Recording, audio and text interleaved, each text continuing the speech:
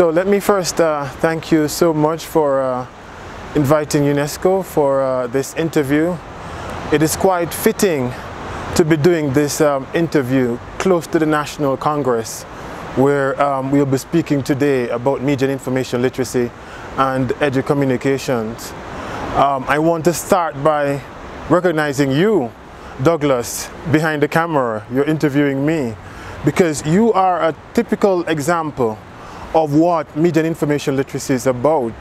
You are proof of what the power of educommunications, what UNESCO call media and information literacy.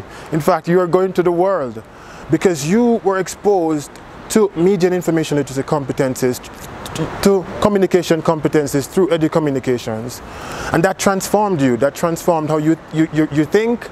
It inspired you to want to go into the field of journalism. Media and information literacy has never been more important than in the world today, the 21st century, because we're living in a world where everything we do is mediated by media and technology. We depend on media and technology to learn about ourselves and the world around us.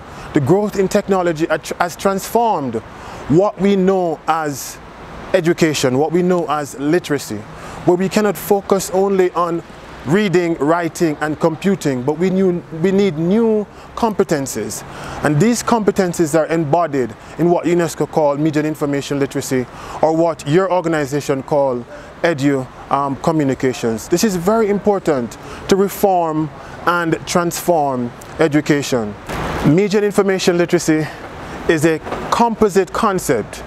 It is about you, young people, and in fact all citizens. It's not only for young people, all citizens, that we need to know how to search for, how to evaluate, how to store, how to create information.